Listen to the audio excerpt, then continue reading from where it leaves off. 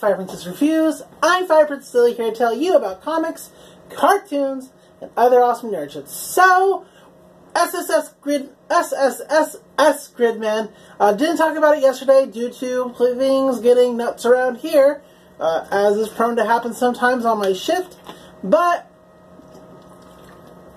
here to talk about it now. We're talking about the episode titled Dreams. Now, if you've never seen a episode review on my channel, as always, I like to mention that go watch the episode first because I'm going to spoil the crap out of it. Not that a lot really particularly happened in this episode itself. Some neat things kind of happened, but overall, it was really a very Gynex episode. But hey, we'll get into that just a little bit. First of all, let's talk about the monster this week before we do anything else, because the entire episode is basically the monster. It's really cool, like steel wyvern dragon sort of creature, like big broad wings that like produce a lot of fog and smoke. And the reason I say that the whole episode is the kaiju is because it puts our protagonists, Rika, Yuta, and Utsumi, to sleep.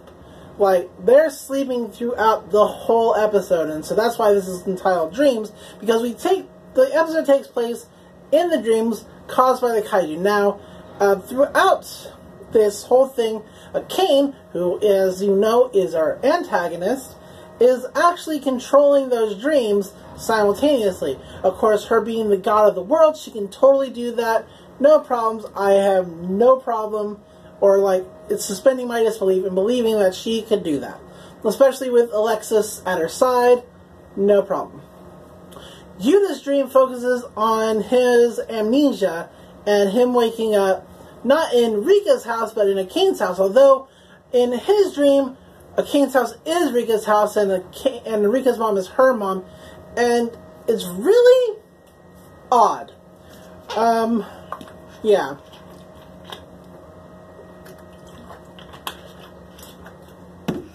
So, like, he's going throughout this dream. It's like basically the very first episode all over again, but this time Kane's there instead of Rika, and there's no kaiju nonsense. Like, the junk computer's not there, there's no kaiju in the background.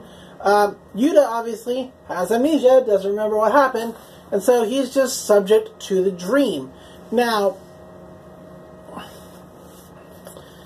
this is where we get a little bit of a look at what maybe was going on between Yuta and Rika before he lost his memory, because a Kane comes out and says, well, we're dating. Like, so if she's taking the place of Rika in this instance, it could be safe to say that Yuta and Rika were actually an item before he lost his memory, which is why she said, wow, it would really suck if you're faking this right now. Like, so that's possibly one theory. Now, Utsumi's dream is basically episode 5 or 6, or maybe it was episode 7, where he basically went to a relative's funeral and comes back and meets a Kane at a comic book shop, and they both bond over kaiju. And that's really his entire part of this episode, is that they just bond over kaiju and become closer, better friends. Now, Rika's dream is a little different. It's not in that it's almost like it takes place at a different school altogether, and I feel like the outro reflects this. Like, I think we're going to find a little bit more out about what happened all in Rika's dream in the next episode, but that's just me speculating. And she just develops a natural friendship with a Kane. She even meets Alexis in this dream, a Kane saying that Alexis is just a cosplayer. Like, be really spooky if somebody's head really smoked like that. So, yeah. So, throughout all the dreams, you have flashes of Gridman in the background. Just like, he's trying to reach out to the three, to get them to wake up, etc. And in the outer world, we have the vision of a kaiju. Everybody can see it. but it actually doesn't interact with the world around it. It actually moves through the buildings, or the buildings move through it. Basically, it's intangible. Now, nobody else seems to be affected by this sleep at all. There are people walking around, people noticing Kaiju. The Neon Genesis students are in Rika's shop, like, with our three protagonists asleep. If they're not asleep, they don't know what to do about the Kaiju because it's not really interacting with the waking world. Likewise, Auntie shows up and he's like, where's Gridman? Why hasn't Gridman shown up to beat this Kaiju? I've got to fucking beat up Gridman. And they're like, well, he can't show up until that Kaiju leaves because of shit. And so Auntie actually goes through and tries to attack the Kaiju, of course, to no effect because, well, it's intangible. So the dreams are going on, and Akane's controlling them really well. Alexis is like, this is exactly why I picked you, to help you with this stuff, because only you could create such an impressive Kaiju. And she's like loving the praise, the plan's working, until it kind of stops working. Yuna's like, I'm forgetting something. And she's like, well, of course you are. You have amnesia. She's like, no, I'm like, really super forgetting something. And slowly he starts to figure out that it's a dream. He even says, this is a dream. And she's like, it doesn't necessarily have to be, just stay like it is. This is nice, isn't it? This is like what you kind of want. And I just want to be like your friend, so it doesn't have to necessarily be a dream. We can just stay like this. Meanwhile, Itsumi is also figuring out that it's a dream because he's like, this didn't happen like this. We did meet and kind of bond a little bit over Kaiju, but we didn't go shopping for Kaiju toys and models, and like, we didn't have this deep connection. It really super would have been nice if we had been. We could have been like really good friends if this was reality, but this is a dream. And Rika also at the same time realizes that it's a dream. They're on a bus and they're talking about going to the beach, or at least Akane is talking about going to the beach with other friends, and she's like, come on Rika, let's go to the beach. And she's like, you have plenty of friends to go to the beach. I think I'll get off the bus because it's a dream.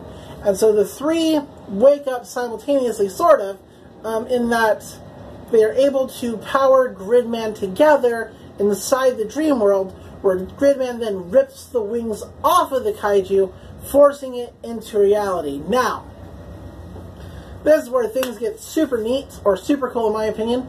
The Neon Genesis students still not being able to wake up the heroes, but now the Kaiju is out and attacking the city, they go and access Flash all by themselves and create a whole new robot together, whose name I actually forget. I might have remembered it yesterday, but hey, whatever. And they defeat the Kaiju with a battle axe. It's actually pretty fucking sweet. Do we even need Gridman? I don't know. But they defeat the Kaiju, and then the three wake up, and they are like, wow, we all had like weird dreams. But now we know what we have to do. And, like, Gridman's like, yeah, you woke up. And he's like, and Yuda's like, yeah, but Kane needs to wake up too. So, what is this world that they are occupying, and why is Kane the god of it? Is it necessarily not real at all? Well, I guess it isn't real at all, but is it all taking place in Kane's head? Is she in a dream? And were they sent there to, or was Yuta sent there particularly to wake her up? Is that why every time he tries to confess his love to Rika, something comes and blocks off because she's not real, and he actually is? I don't know, but I am super excited to find out next week as this great show continues. I really like it. Like I said, it was a real kind of Gynex episode, and like, sort of like, what the fuck, where is this going? But I like it. So I don't know if next week they're going to talk about, what happened in Rika's dream. I don't know if it's just going to be more about who Kane actually is and why she needs to wake up. You got me, but I'm excited to see what that's all about. So, I'm recording a video right after this for Zombieland Saga, because I just watched that.